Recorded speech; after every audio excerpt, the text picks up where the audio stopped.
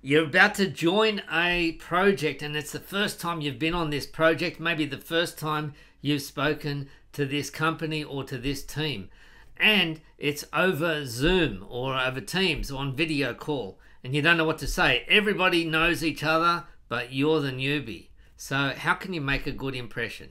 Here are a few tips. Number one is to set up your profile with your proper name. Not your initials, not your company name, but with your name. And that helps people make a connection. If you want to learn how to do that on Zoom, check out this video here.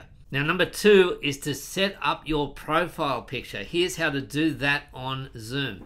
Once again, this is when your camera is off, maybe when you're in the waiting room. This is what people are going to see. Okay, so it helps them connect with you when you are not on camera.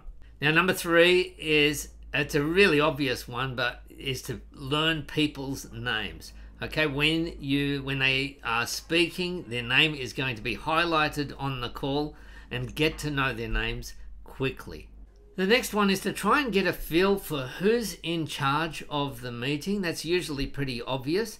And also, what is the big outcome that they're hoping to get from this meeting? It might be a half-hour call, it might be a 1 hour call.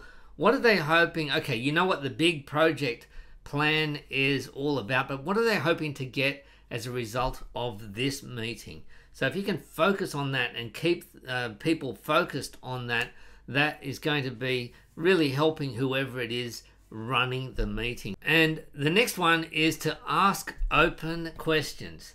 Since you're new to the project team, people are going to understand if you're going to ask some dumb questions. So you could ask questions like, hey, what's the end game here?